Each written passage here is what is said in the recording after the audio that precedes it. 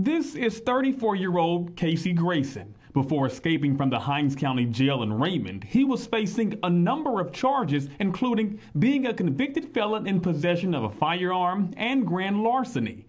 Over the weekend, investigators in New Orleans conducted a death investigation after getting a tip that someone fitting his description was found unresponsive at a service station.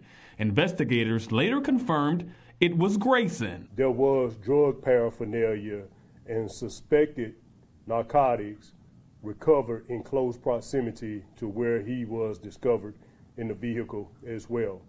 Now, the vehicle that he was discovered in was a white pickup truck. We believe this pickup truck to be a truck belonging to a family member. Sheriff Tyree Jones says his department is trying to figure out which family member gave Grayson the truck. When it comes to the drugs that were found, the sheriff says he can't confirm if they played a role in Grayson's death. But we will say that there were no physical injuries to his body, and there was no foul play suspected as well. This all dates back to more than a week ago when these 4 inmates escaped from the jail. Since that time, Dylan Arrington and Grayson have both died. Jerry Raines has been arrested, and Corey Harrison remains on the run. Arrington died in a house fire during a standoff with deputies in Leake County. He's also accused of killing a pastor while being out on the run. Grayson died in Louisiana, and Raines was arrested in Spring Valley, Texas. These individuals were desperate to be in society.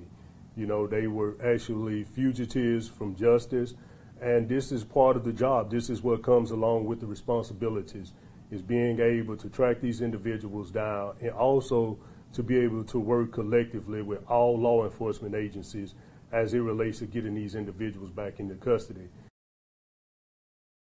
Thanks for watching our YouTube channel. Follow today's top stories and breaking news by downloading the NBC News app.